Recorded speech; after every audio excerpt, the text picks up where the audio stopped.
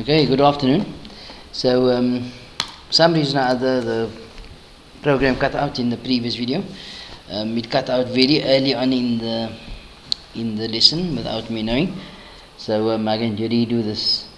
This is done with no students present. Okay, so you won't hear any students talking in the background again today.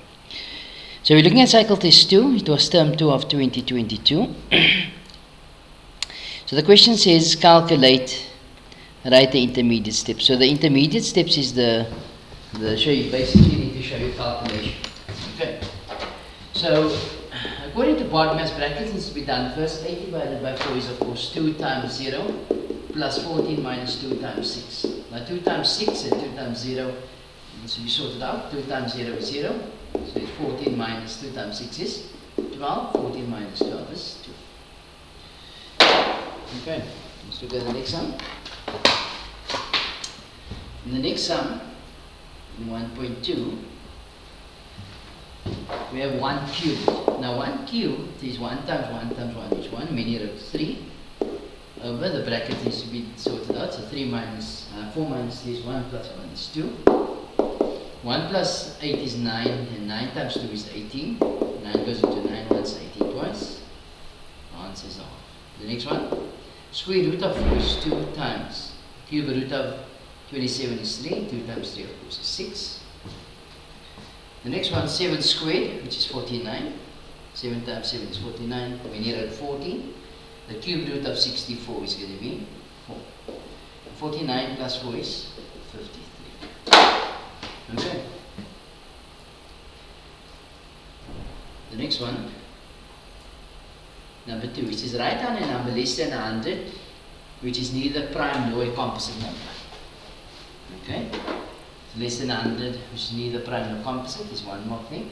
It says use the ladder to calculate the prime factors. So it's 11025. So we know that 5 goes into here. 5 goes into 10 twice, carry 1. So it's 5, carry none. 0. No. It's 10, it goes twice, carry 1. 5 goes into 10 twice, carry none, 0 and 1. And there's 0, 2 to 0, 5. Okay? So 5 goes into 22, it's 4, carry 2, 5.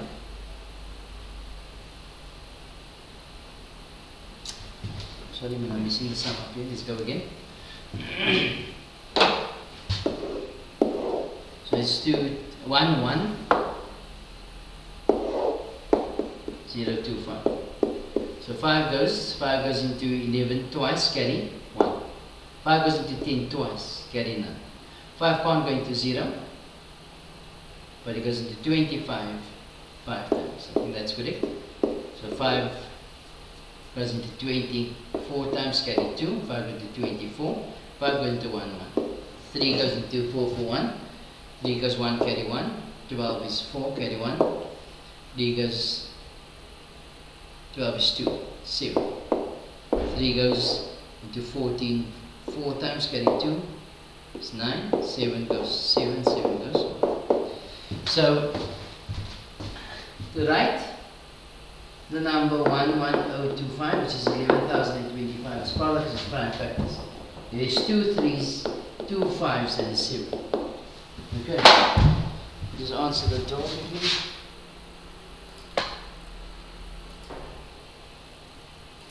Alright, so the next question says, hence, so you must use your previous answer, your previous question's answer, and write down the square root of 11,025 as products of its prime factors and then simplify. So that's going to be 3 squared times 5 squared times 7 squared. That is what 11,025 is equivalent to. So that would simply be the square root of 2 over 2 times, so it's 3 to the exponent 2 over 2, 5 to the 2 over 2, 7 to 2 over 2. Okay, which now simply gives us 3 to the 1, 5 to the 1, 7 to the 1. That is 15 times 7 is 105. Yes, Michael. Oh, sorry, we thought you had a class. No. Yeah, sorry. No problem. Alright, so that is given at that point.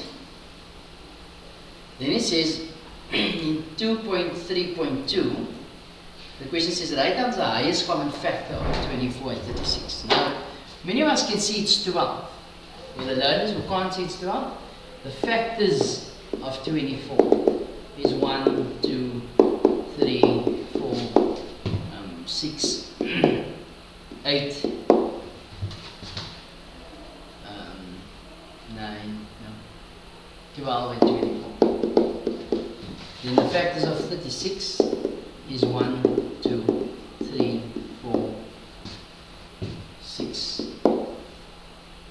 9, 3 times 12, 18 and 36. So as you can see, the highest common factor is 12. Okay, but as I said, it's worth 1 mark because you can just be read off from there.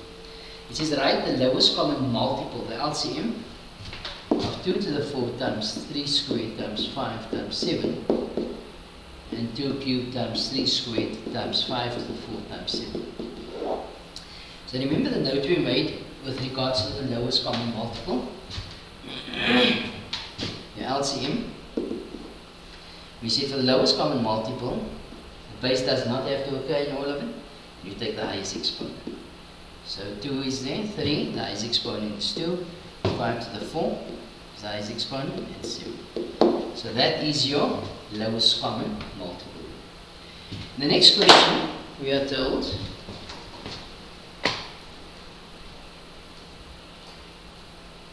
with 2.4. Given that you have two numbers, A and B, the highest, so you got two numbers, you got A and we have B. The highest common factor of A and B is 2 cubed times 3, while the lowest common multiple of A and B is 2 cubed times 3 to the 4 times 7. They ask you if A, they tell you if A is 2 cubed times 3 times 7, write down B as products with prime factors. So remember the note we made that for the highest common factor, the base has to occur in all of it, and you take the lowest. So 2 cubed is the lowest. Okay? So that can either be 2 cubed or higher. Alright. But if you're looking at the lowest common multiple, here we also have 2 cubed. So and 2 cubed has to be the 3 has to be the highest on that. So it has to be 3 cubed. We're looking at the base of 3. We must consider 3. Why? Because that's in your highest common factor. So then the lowest is of course 3 to the 1, which is there. So this number here can be anything. But the lowest common multiple is 3 to the 4. So here we will take the highest exponent, so that has to be a 4. For the highest common factor, we're looking at the 7. There's no 7 by the common factors. So we are not going to consider that 7 in your B then. Okay. So your B value in products of its prime factors is going to be 2 cubed times 3 to the exponent. Okay. Look at the next one. Question 3 says how many terms are there in each expression? So what separates terms? It's positive and negative signs. So it's 1, 2 terms. Then again positive, negative is 1, 2, 3 terms. Okay. There are 3 terms in that expression. Again, it's positive and negative signs which separates terms. Okay, 3.2. You want to know which is the unlike term? Choose the correct letter. So we have one unlike term there. I ask you to choose the correct letter there. If you look at the first one, is 7x cubed y. The next one, if I simplify this, it will be 2 over 7 x cubed y5. The next one, that is 5x cubed y5. All of this, as you can see, is like them so far. The next one is going to be 8x cubed y5. I'll simplify that. And this is 3x5y cubed. So this one is the odd one. So therefore, the answer is E. The next question says, which is an expression? Choose the correct letter. And of course the expression is the one without an equal sign. Otherwise the A is your equation. So the answer there is B. The next one, the next question, they ask you to write the degree of the polynomial. The degree is the highest exponent of x. As you can see, the highest exponent is 4. So it's 4th degree. Write down the coefficient of x squared, so the number in front of the variable, which is negative 7 over 2. Write down the constant term. The constant term is the term without the variable. It stays the same. So it's 8. Write down the exponent or the index of the 4th term. So it's 1, 2, 3. The 4th term, the exponent is 1. And then the next question says rearrange the expression in descending powers of x. So descending powers means from biggest to the smallest. Okay. Powers of x is the exponents that's given there. So the smallest, the highest is going to be x to the negative 4. X to the 4. But remember that that number, that term is negative. Remember that the sign is part of the term. So it's negative x4. Then there's a positive in front of that, which is not written in that case. It will be positive 5x cubed minus 7 over 2x squared plus 7x plus 8. Okay? So that's that. Next question. It says write an algebraic expression for the following. A number, 8 times a number. So we don't choose a number like someone we chose 1 or 3, whatever. We don't know the value of the number. So we let this number be x or y, whatever. I'm going to use x. So it's 8 times a number. So it's going to be 8x. So either that or that. The next one, the quotient. Quotient is to divide the quotient of a number and 5. So x divided by 5. The next one is divide the sum of x and z. So the sum is to add by 8. And then subtract from. So whatever follows from, you write first. So it's 4 minus x plus z over 8. Or you could have written 4 minus x plus z divided by 8. The bracket must be present. Okay. Next one, now we're moving on to question 4. Question 4 says, simplify. So when you're adding and subtracting, the variables stay the same. They are like terms in this case. So a plus a plus a plus a. So of course 4a. B times b times b times b is going to be b to the exponent 4. Now the next one, many of you wrote it's c to the 10 over c5 is going to be c to the 2. That is incorrect. Okay, we're not dividing the exponents. Remember, when the bases are the same and we divide and subtract the exponents. So c10 minus 5, which is 5. The next one, 2d minus 2. They are unlike terms, so can't be simplified. Or you can write 2d minus 2. Both is acceptable. They are unlike terms, we cannot add them there. The next one,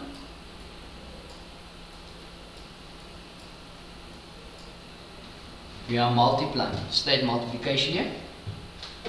So e squared times f4 times ef squared. E times e is e cubed times e is e to the exponent 4. F times f4 is f5 times f is f6 times f2 is f8. Alright. Next, we are looking for like terms. The GH is the same as HG. Okay? Remember we said before that xy is the same as yx. AB is the same as BA. Why? Because that's all multiplication. So 10GH minus 9GH or HG is going to give you GH, 1GH. 6IH minus 4IH is 2IH. Okay. The next one.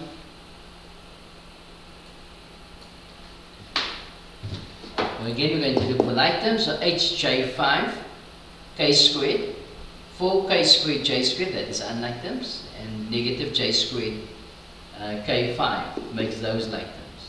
Remember that the exponent, the correct exponent must be on the correct, the matching base there. Alright, as you can see here, J is to the exponent 5, whilst K is to the exponent 5. Okay. So that would be 8J5K squared. So 4K5J squared minus 1J squared K5 will be positive 3K5J squared. Okay. The next one, okay, and we can't add that again. Why? It's unlike terms. Again, when you're adding, subtracting, the variable stays the same. The next one, we need to use the distributive rule to get rid of the brackets. So 5m times 5m5 is 25m to the x6 minus 5m times 3 is going to be 15m. Can I subtract them? No. Why? Unlike terms. The next question.